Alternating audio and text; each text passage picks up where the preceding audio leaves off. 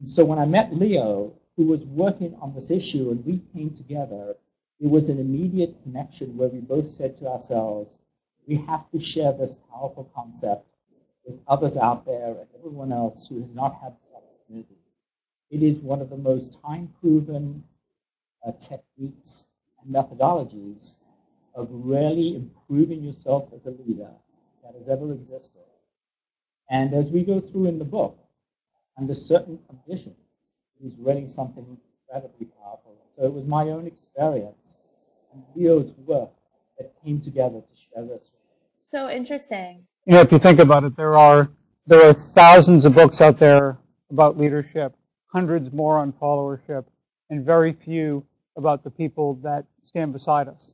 And we thought that our peers, especially in the business and education space, that spending some time talking about how valuable they are, how important they are to our success, both personally and professionally, was of real value. I mean, you think about it, right? We've experienced peer influence our whole life. Our parents cared about who we hung around with as kids. We've had people in our lives who have, you know, certainly lifted us up. They've dragged us down. They've held us at bay sometimes. And it really doesn't change, you know, as we get older. Our peers matter a whole lot.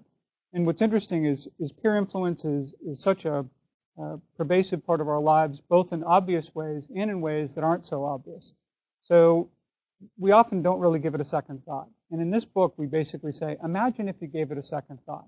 What would that look like if you were more selective, more strategic, or more structured about how you engaged your peers?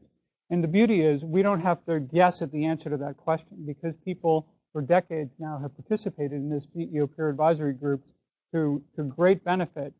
It was just an opportunity for us, I think, to give language around that in a way that would give more CEOs and more business owners and business leaders, really at all levels, the information that will, I think, help them evaluate this as just a wonderful opportunity for their executive development.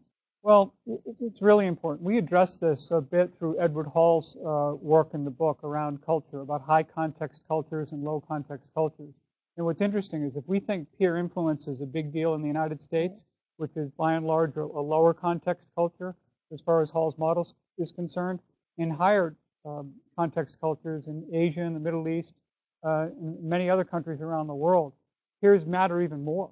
So what's interesting is no matter what country you live in the world, peer influence and peer advantage has a real place in terms of helping people be more successful, both in their business and in their life.